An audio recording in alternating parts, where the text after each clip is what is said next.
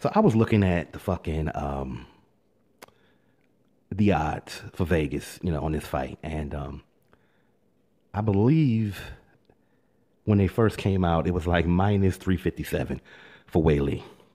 And I'm like, wait a minute, isn't her nickname the Magnum? It's like, is Vegas trying to troll Carla Esparza? What the fuck is going on?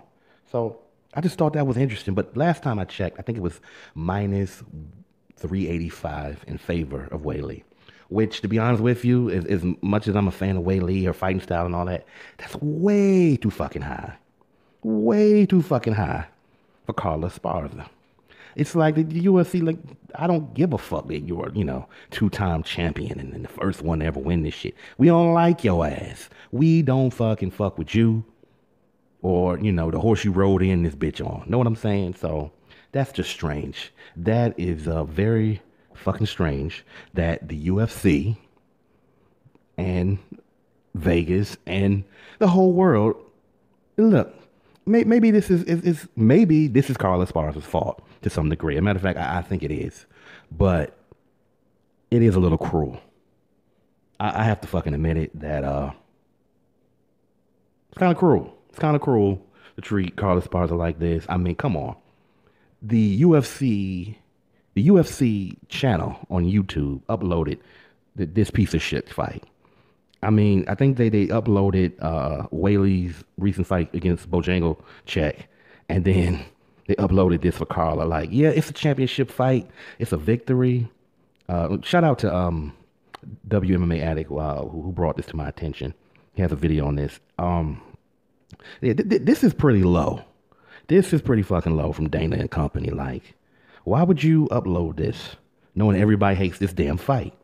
I just don't fucking get it. But, clearly they want everybody to hate this motherfucker. And people don't like Carla. So, I don't know, man.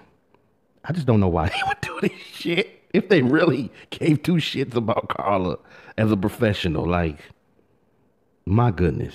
My fucking goodness. But basically, they want her to go in there and fucking get finished. They want her to get finished, and so they can go home after they put the put the belt back around Weili Zhang's belt waist any damn way. Yeah. So apparently Carla has already lost this fight in the eyes of the people, but I don't think it's fair. I think this is going to be a competitive fight. I do. I don't think Weili is going to go in there and immediately go in there and crush Carla Esparza, okay? All you fucking Weili weirdos need to calm the fuck down, okay? All right? If Rose could get in there and wrestle her a bit, then I mean, I know styles make fights, but come on. It's not like fighting a broke down version of Czech, which, to be honest, be fair, Weili was the one that broke down that last little bit of what was left of Joanna in that last fight. But no, she's just not about to go in there and swell up Carla Esparza's fucking head. First of all, Carla already has a swollen up head, so I think she's gonna be able to handle a couple of shots early at least. But I think it's disrespect. Listen, I picked against Carla one time. Okay, several times I have, and my most recent one was very embarrassing. I mean,